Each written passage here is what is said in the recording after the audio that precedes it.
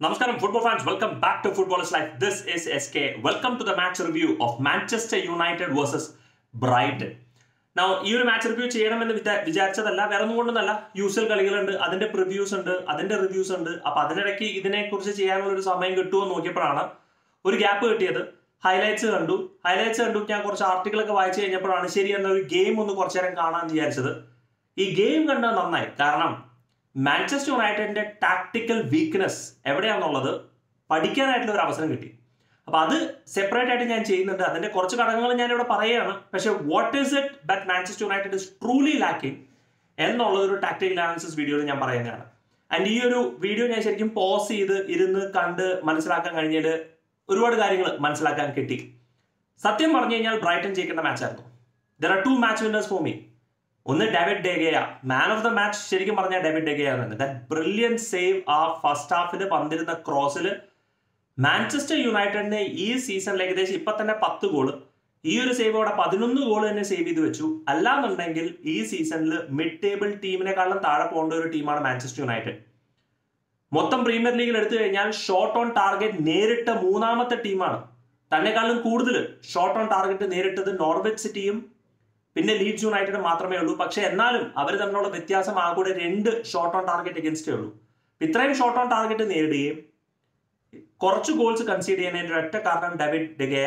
പുള്ളിക്കാരൻ ഇപ്പോഴും മാഞ്ചസ്റ്റർ യുണൈറ്റഡിനെ പിടിച്ചു നിർത്തി വെച്ചിരിക്കുകയാണ്. ഞാൻ ഡേവിഡ് ഡെഗയുടെ ഒരു സ്റ്റാറ്റിസ്റ്റിക്കൽ അനാലിസിസ് ചെയ്യുന്ന സമയത്ത് പറഞ്ഞൊരു കമന്റ് ആണ്, even ഡെഗയ could have saved Titanic. Absolutely brilliant ഡെഗയ. ആ ഒരു ഒറ്റ സേവ്, ഹ്യൂജ് സേവ്. അതിന് മുമ്പുണ്ടായ ഒരു അവസരം ശരിക്കും പറഞ്ഞു കഴിഞ്ഞാൽ ജേഡൻ സാൻജോനായിരുന്നു. അത് കളിയുടെ തുടക്കം ഏകദേശം കുറച്ച് നിമിഷങ്ങൾക്കുള്ളിൽ ജേഡൻ സാൻജോന് ഒരു അവസരം കിട്ടി. ആ അവസരം 6ാമത്തെ മിനിറ്റിലായിരുന്നു. സോറി, ഞാൻ നോട്ട്സിലേക്ക് റെഫർ ചെയ്യാണ്. ഞാൻ എന്താണെന്ന് നോക്കണമെന്ന് വിചാരിച്ചു കഴിഞ്ഞാൽ beautiful ball control from Ronaldo. Now of course അതൊരു മിസ് കൺട്രോൾ ആയിരുന്നു വെബ്സ്റ്ററിൽ നിന്ന്. ആൻഡ് അത് റൊണാൾഡോന്റെ കാലിൽ കിട്ടി. പുള്ളിക്കാരൻ ഡിലേ ചെയ്ത് സാൻജോനെ ലേ ഓഫ് ചെയ്തു. നൗ സാൻജോ എനിക്ക് അറിയില്ല, ഐ തിങ്ക് ഹീസ് ഗെറ്റിംഗ് കുറച്ച് സെൽഫിഷ് ആവണമെന്ന് എനിക്കൊരു സംശയം. ഇതിപ്പോ 3ാമത്തെ തവണയാണ് റൊണാൾഡോന് റിലീസ് ചെയ്യാണ്ടിരിക്കുന്നത്. കഴിഞ്ഞ കളിയിൽ 2 അവസരം കിട്ടി, ഈ കളിയിൽ ഒരു അവസരം കിട്ടി. ഒന്നില്ലെങ്കിൽ റൊണാൾഡോ അല്ലെങ്കിൽ ബ്രൂണോനെ. പുള്ളിക്കാരൻ ഇൻസൈഡിൽ കട്ട് ചെയ്ത് ഒരൊറ്റ പാസ് കൊടുത്താൽ മതി ബ്രൂണോനോ അല്ലെങ്കിൽ റൊണാൾഡോയ്ക്ക്. It's A simple tap in. അത് ചെയ്യുന്നില്ല. ആൻഡ് ഈ ഒരു ചെറിയ സെൽഫിഷ്നെസ് മാഞ്ചസ്റ്റർ യുണൈറ്റഡിന് കോസ്റ്റ് ചെയ്യുന്നുണ്ട്. That quick decision. ഇതേപോലെ തന്നെ ഒരു ഡിസിഷൻ ആണ് എലങ്ക മിസ് ചെയ്തത്. അത് ഡിയേഗോ ഡാലോനെ ക്രോസ് ചെയ്യാൻ വേണ്ടിയിട്ട്. പക്ഷെ അവിടെ നിന്ന് ഒരു ഫ്രീ കിക്ക് നേടി. പക്ഷെ അത് first time Diego ഡാലോയ്ക്ക് release ചെയ്തിട്ടുണ്ടായിരുന്നെങ്കിൽ again A clear shot, goal ആവില്ല, പക്ഷെ എന്നാലും ഒരു നല്ല ഷൂട്ടിംഗ് ഓപ്പർച്യൂണിറ്റി ആണ് ഡാലോന്. സോ ഒരു ക്വിക്ക് സെക്കൻഡ് ഡിസിഷൻ. പ്രീമിയർ ലീഗിലൊക്കെ ഒരു സെക്കൻഡ് എന്ന് പറഞ്ഞാൽ ഭയങ്കര സംഭവം തന്നെയാണ്. അപ്പോൾ മൊത്തത്തിൽ ഞാൻ കളി വിലയിരുത്താണെന്നുണ്ടെങ്കിൽ ബ്രൈറ്റൺ ജയിക്കേണ്ട ഒരു കളി തന്നെയായിരുന്നു. കാരണം Devar attacking, Devar dominating. And സത്യം പറഞ്ഞു കഴിഞ്ഞാൽ midfield of Manchester United does not exist. ആ team cohesion does not exist. Balance does not exist. ഒരു കാര്യം അതിനകത്ത് എക്സിസ്റ്റ് ചെയ്യുന്നില്ല. First half it was all Brayton. Now typically കഴിഞ്ഞ കുറച്ച് കളികളിൽ മാഞ്ചസ്റ്റർ യുണൈറ്റഡിന്റെ പെർഫോമൻസ് കണ്ടു കഴിഞ്ഞാൽ ഫസ്റ്റ് ഹാഫ് മാഞ്ചസ്റ്റർ യുണൈറ്റഡ് അടിപൊളിയായിട്ട് കളിച്ച് സെക്കൻഡ് ഹാഫ് വന്നിട്ട് മോശമായിട്ടാണ് കളിക്കുന്നത്. ഇപ്രാവശ്യം ബ്രൈറ്റൺ ഫസ്റ്റ് ഹാഫ് അടിപൊളിയായിട്ട് കളിച്ചിട്ട് സെക്കൻഡ് ഹാഫ് വന്നിട്ട് കിടന്നുറങ്ങി എന്ന് പറഞ്ഞു കഴിഞ്ഞാൽ വെബ്സ്റ്റർ അല്ല ബിസുമ മിഡ്ഫീൽഡിൽ നിന്ന് ബോൾ നഷ്ടപ്പെട്ടു. ആൻഡ് അത് that credit goes റൊണാൾഡോവിന്റെ individual brilliance കൊണ്ട് മാത്രമാണ് ഗോൾ വന്നത്. He takes the ball, pics up, drives 1-2 touch, zoom and shoot. What a brilliant goal. Beautiful goal from Ronaldo.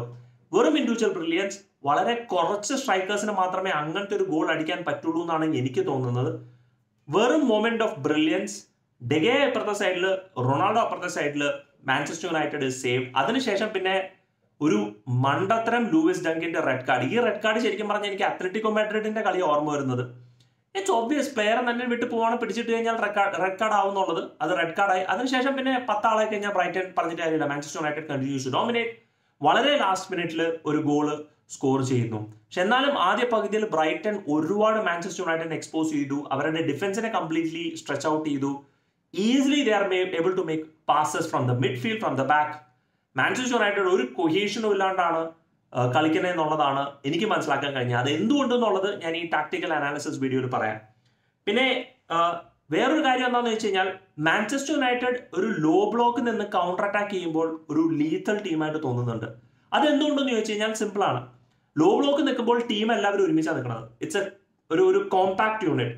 Ball കിട്ടുമ്പോൾ പിന്നെ കൗണ്ടർ അറ്റാക്ക് ചെയ്യാൻ വേണ്ടിയിട്ട് you have the best resource Bruno Fernandes. പുള്ളിക്കാരൻ അങ്ങനെ തല പൊക്കി കഴിഞ്ഞാൽ 2 പ്ലെയർ ഓടണമാണ്, ക്രോസ് ചെയ്യാം.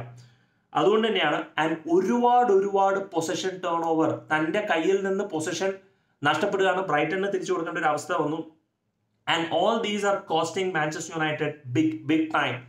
ആൻഡ് ശരിക്കും പറഞ്ഞാൽ Potter should be so disappointed. പുള്ളിക്കാരന് കുറച്ചും കൂടെ ക്വാളിറ്റി ഉള്ള പ്ലേയേഴ്സ് ഉണ്ടായിരുന്നെങ്കിൽ ഒരു 2 ഗോൾ ആദ്യ പകുതിയിൽ ബ്രൈറ്റന് കിട്ടുന്നുണ്ടായിരുന്നു. ഒരു ക്വാളിറ്റി മിസ്സിംഗ് ആണ്. എന്നിട്ടും മാഞ്ചസ്റ്റർ യുണൈറ്റഡ് എന്തുകൊണ്ട് 4th പിടിച്ച് നിൽക്കണമെന്ന് പറഞ്ഞു കഴിഞ്ഞാൽ ഒരൊറ്റ ഉത്തരമേ ഉള്ളൂ, the quality of players, the level of players. ആ പൈസ കൊടുത്ത പ്ലേയേഴ്സിനെ നിലനിർത്തുന്നതുകൊണ്ട് ഈ പ്ലേയേഴ്സിന് ഒരു ഐഡിയ ഉണ്ട് എന്താ ചെയ്യേണ്ടതെന്നുള്ളത്, except 1 person and that is Fred.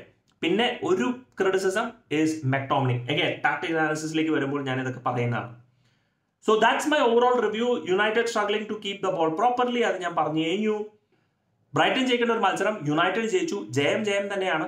അടിപൊളിയായിട്ട് കളിച്ച് ജയിച്ചില്ല എന്നതിനേക്കാളും എത്രയും നല്ലതാണ് എങ്ങനെ കളിച്ചിട്ടായാലും ജയിക്കുന്നത്. അത് തന്നെയാണ് യുണൈറ്റഡ് സ്റ്റാൻഡിലെ അലക്സ് ഗോൾബ്രിഡ്ജ് പറഞ്ഞത്.